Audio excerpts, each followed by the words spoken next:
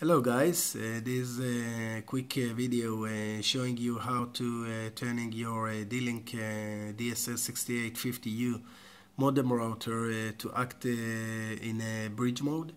So this is what you should do. Basically, if you're probably working in rate of above 20 megs, you should leave the PTM interface with the default settings.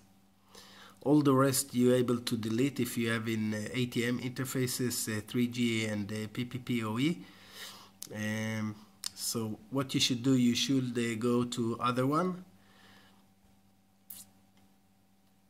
You're going to add, choosing your transport PTM transport interface, and then you're going to next, and that's it, and you change it to a bridge mode. Apply and save. Thanks for watching.